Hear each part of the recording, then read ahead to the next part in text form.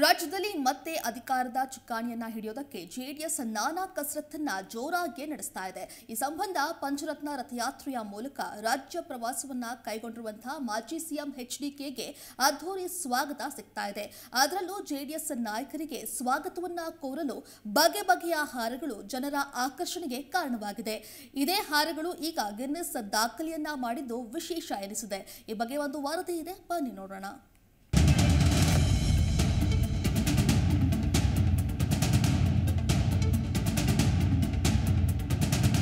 ಕಳೆದ ನವೆಂಬರ್ 18ರಿಂದ ರಾಜ್ಯಾದ್ಯಂತ ಪಂಚರತ್ನ ರಥಯಾತ್ರೆ ಆರಂಭಗೊಂಡು 34ನೇ ದಿನಕ್ಕೆ ಕಾಲಿಟ್ಟಿದೆ.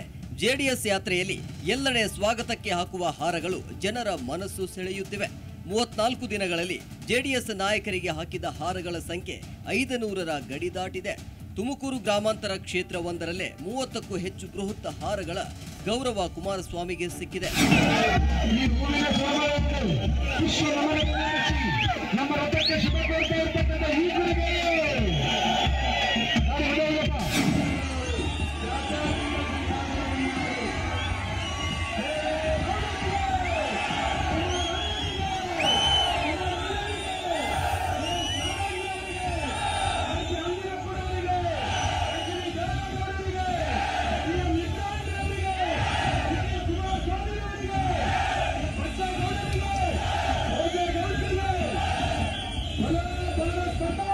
ಗ್ರಾಮಾಂತರ ಕ್ಷೇತ್ರದಲ್ಲಿ ಸೇಬು, ಸೌತೆಕಾಯಿ, ಕೊಬ್ಬರಿ, ಕಬ್ಬಿನ ಹಾರಗಳ ಜೊತೆಗೆ ನಾಣ್ಯದ ಹಾರ, ಭತ್ತ ನೇಗಿಲು ಹಾರ, ಎತ್ತಿನ ಲಾಳದ ಹಾರ, ಜೆಡಿಎಸ್ ಚಿಹ್ನೆ ಹಾರ, ಮಣ್ಣಿನ ಹಾರ, ಕಿರೀಟದ ಹಾರ, ಮಹಿಳೆಯರು ಹಾಕಿದ ರಾಖಿ ಹಾರ, ಗೋಳೂರಿನಲ್ಲಿ ಕರ್ಜೆಕಾಯಿ ಹಾರ, ವಿವಿಧ ತರಕಾರಿಗಳ ಹಾರ, ವಿವಿಧ ಹಣ್ಣುಗಳ ಹಾರ, LED ಹಾರ ಸೇರಿದಂತೆ ಒಂದೇ ದಿನ 30ಕ್ಕೂ ಹೆಚ್ಚು ಹಾರಗಳು ಗಮನ ಸೆಳೆದಿತ್ತು.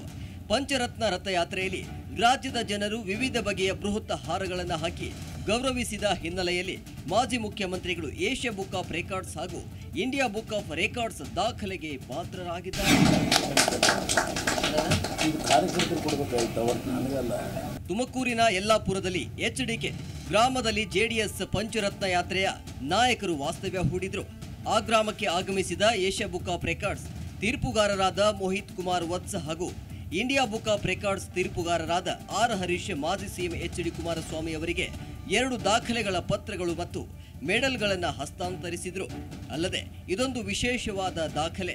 ಇಷ್ಟೊಂದು ದೊಡ್ಡ ಪ್ರಮಾಣದಲ್ಲಿ ರಾಜಕಾರಣಿಯೊಬ್ಬರು ಗೌರವಕ್ಕೆ ಪಾತ್ರರಾಗಿರುವುದು ಹಾಗೂ ರೈತರ ಬೆಳೆಗಳನ್ನೇ ಬೃಹತ್ ಹಾರಗಳನ್ನಾಗಿ ತಯಾರಿಸಿ ಅವರಿಗೆ ಹಾಕಿ ಸ್ವಾಗತಿಸಿರೋದು ವಿಶೇಷ ಅಂತ ಬಣ್ಣಿಸಿದ್ರು. From Delhi, I am pleased to introduce myself as an adjudicator from Asia Book of Records for felicitation ceremony of maximum large garlands of different varieties provided to a political figure is being held here today. Asia Book of Records provides a platform to such talent so the people come to know about you. Asia Book of Records is recognized from from Government of India and affiliated from World Record University.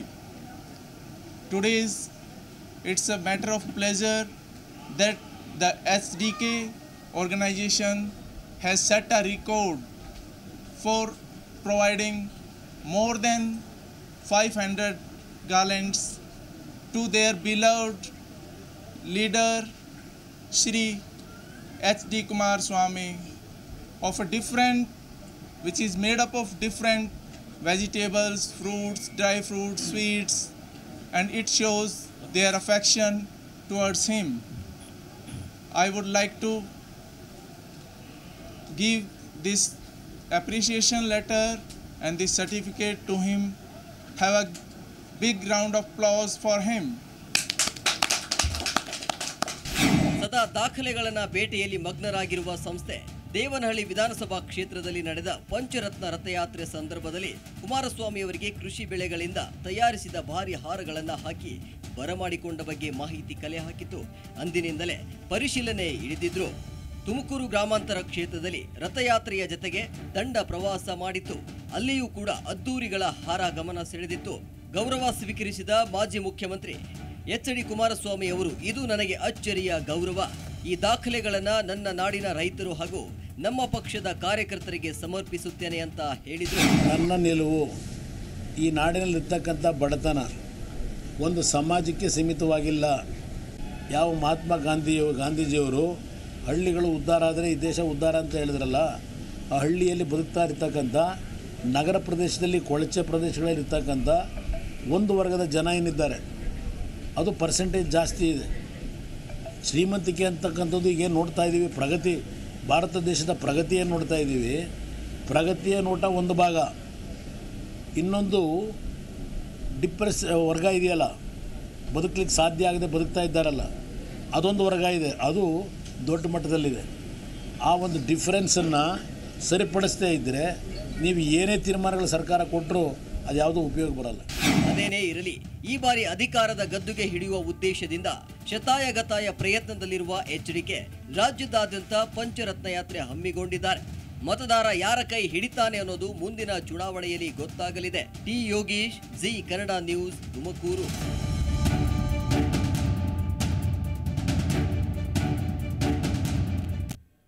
ಪ್ರತಿಕ್ಷಣದ ಸುದ್ದಿಗಾಗಿ ji Kannada news app download ಮಾಡಿ.